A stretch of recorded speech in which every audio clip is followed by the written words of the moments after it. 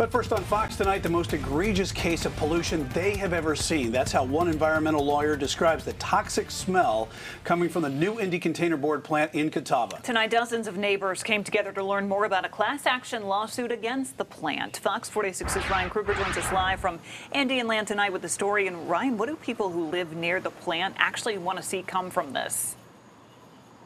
Yeah, most importantly, Lindsay, they say they want to see the problem fixed. They say the smell has gotten significantly worse in the last year, and now many of them are saying they're getting sick.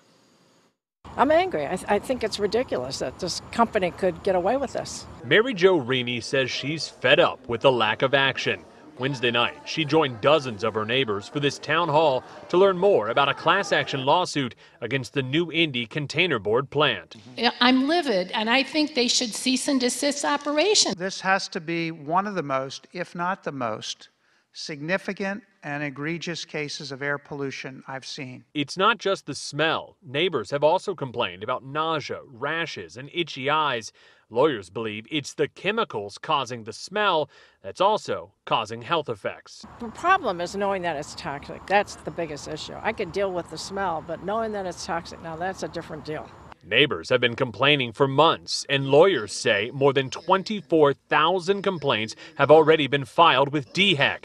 But the message from some neighbors? New Indy, anyone here representing them, you're not welcome anymore. We don't want you. Get out.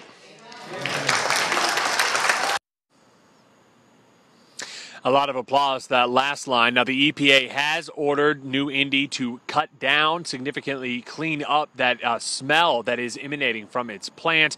New Indy could not be reached for comment. We are live tonight in Indy Land. Ryan Kruger, Fox 46.